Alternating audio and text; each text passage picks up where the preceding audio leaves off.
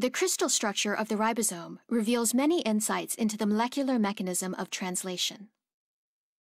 Zooming in on the large ribosomal subunit shows highly evolutionarily conserved RNA bases lining the active site of the peptidyltransferase center, which catalyzes polypeptide bond formation.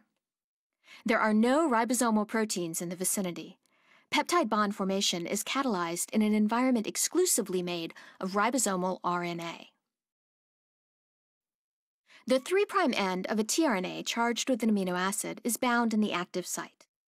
This amino acid represents the carboxy terminal amino acid of a growing polypeptide chain on an actively translating ribosome with the peptidyl tRNA bound to the P site on the ribosome.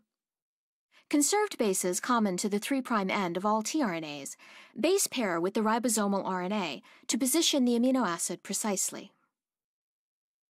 The incoming amino acid linked to its respective tRNA binds closely, again held precisely by base pairing interactions between a conserved base on the tRNA and ribosomal RNA.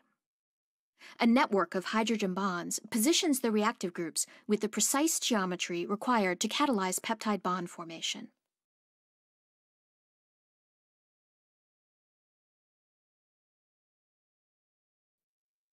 The empty deacylated tRNA is released from the P site. During the translocation step of protein synthesis, the other tRNA, now containing the growing polypeptide chain, moves from the A to the P site, where it will be waiting for the next incoming amino acid to repeat the polymerization cycle.